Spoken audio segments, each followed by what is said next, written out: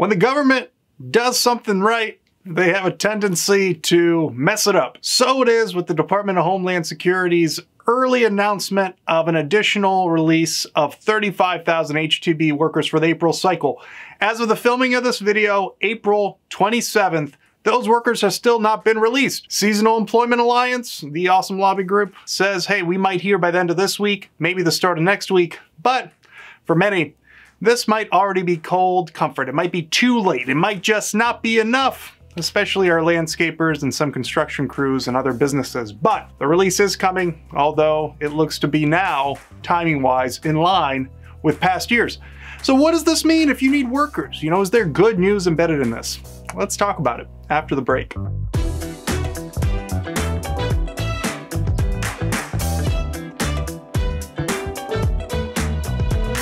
So what do we know? What do we know about this additional release of workers that we were supposed to get that's now delayed? The Seasonal Employment Alliance, which you can see them on screen here, has been tweeting out updates and providing other updates for members. And essentially, we think that maybe by the end of this week, maybe by the start of next week, you would, in general, by the end or at the very end of April, start of May, new workers will be released. It'll be fully a month after the start date needed by most businesses. And really, if we're being honest, and everybody knows this, businesses like landscapers, anywhere, you know, outside of the northy north, need their workers starting in March, but we all kind of agree that April 1 is an okay start date for landscapers to apply for, even though their need, if you really looked at it, starts in March in most places. I mean, if you're a Southeast landscaper, a Texas landscaper, you probably need workers in February, let's be honest. Anyway, you're not gonna get them. You're not gonna get them at least until June, because even if this is released at the end of April, so let's say April 30th, it's going to be a time period that is going to be required to process the USCIS application and to get the workers into the country. What does this mean? We're going to talk about it.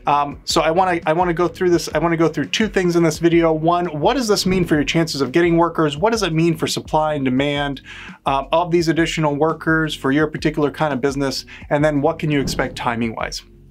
I said in a video that I posted right when this announcement happened that there's going to be really high demand for these additional workers, higher than in prior years, because the announcement came so early. Well, that announcement was not followed up with action. You know, we're still waiting on the final rule from the Department of Homeland Security, which says how one can apply for those additional workers, when they can be applied for. It's already been a month. So that demand that I initially projected, thinking that the rule will be announced imminently within a few days of the DHS announcement, and again, that announcement you can kind of see here, and there's links at the bottom of this video for it. It's been a month. And so a lot of the demand I was thinking was going to come from landscapers, maybe fish manufacturers.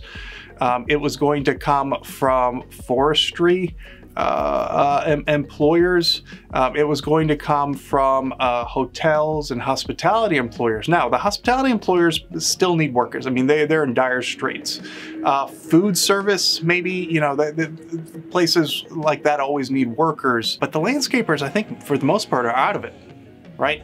And so the demand has gone down, and we have a higher than ever before allotment, right? 35,000 workers additional, as opposed to the 20,000 or so that have been released in prior years during this time.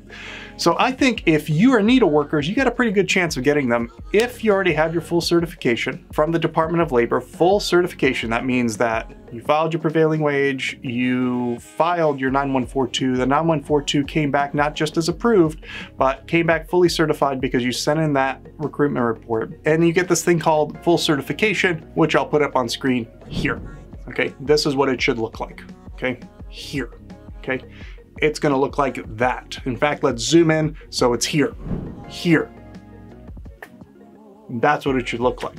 If you have that, what this additional release requires you to do is send that full certification along with the I-129 form and a whole bunch of other things to the USCIS for processing. You're going to want a premium process, pay that $1,500 fee per application, and you know, bring in workers. As we talked about before, you can bring in either returning workers, which is the bulk of the allocation, or new workers.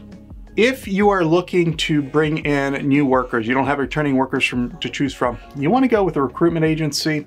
You want to make sure that you start working with them now if you want them, because you're going to want to interview those workers, see if they fit your culture, if they fit your company, if what their level of English is, what their level of skills may be. And in general, you want to be looking at, several countries to get that mix of workers that you need. You have these countries if you're looking for new workers, and everywhere else for workers who are returning, meaning that they have returning workers had H-2B certification in 2019, 2020, or 2021. And again, I think if you do this on time, you do it quickly, you do it well, and meaning you already have your full certification, you have a really good chance of getting those workers. Timing, when are they going to come in?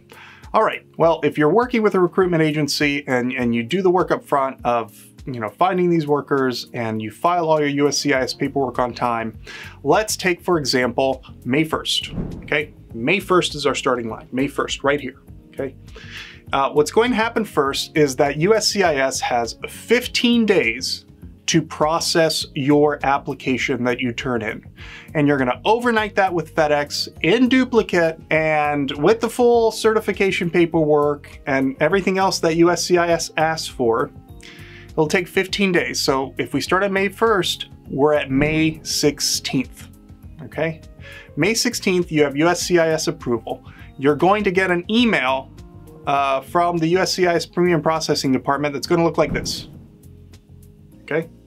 It's going to have your number, your approval number.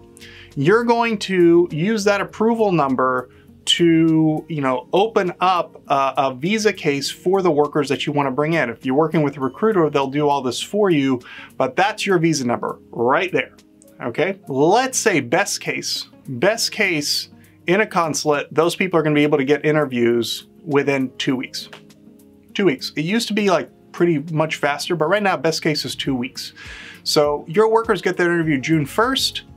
At the interview, they get stamped, they get everything done, let's say a day or two. June 3rd, they're coming to the United States, and depending where you are in the country, they can be here by June 4th, 5th, 6th, whatever.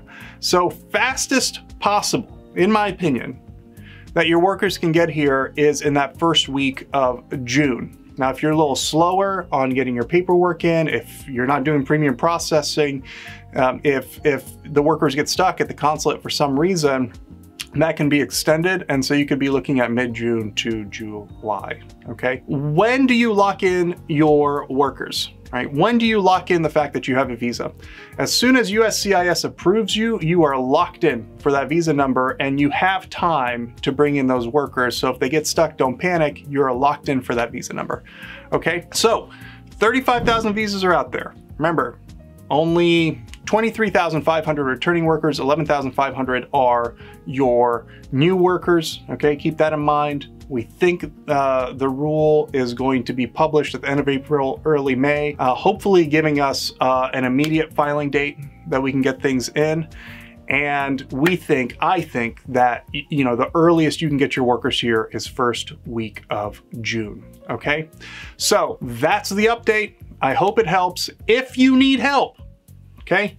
If you need help, I'm happy to help you file these USCIS packages. They're not simple. Nothing about this is simple. The office is ready and happy to help. All right, take care and good luck.